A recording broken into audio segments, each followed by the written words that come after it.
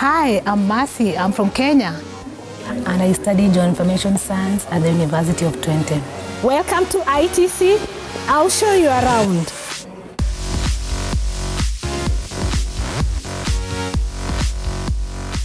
My touch is to use environmental modeling to analyze and predict processes that occur in the environment. I decided to study Geo-information science because my background is in ecology and I needed skills in Geo-information science to apply in my field.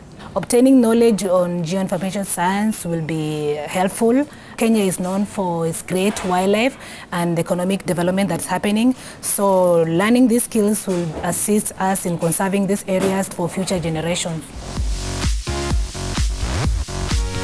We understand how GIS works, Geo-information science works, and we try to use it to solve real-life problems. We also undertake research in environmental modeling and management, and we do a lot of practicals. By measuring the diameter of the tree, we can predict how much carbon is stored in the forest.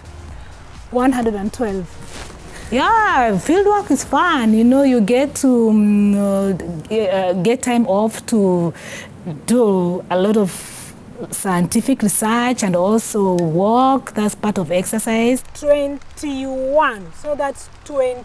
For my MSc thesis, I'll be studying how European mistletoe affects Scots pine forest in France. This is Iris, my supervisor for my MSc research. I'll study trees because trees are important for life, and because I love nature. I love the quietness of nature. I love wildlife. I chose to study at University of Twente because it's a world-class university and with students from all over the world. Iran, Nepal, Kenya, very multicultural. What I love about the Netherlands is the people. They are more outgoing and fun-loving. Do you want to become a specialist in Geo-information science and Earth observation? Visit itc.nl for more information.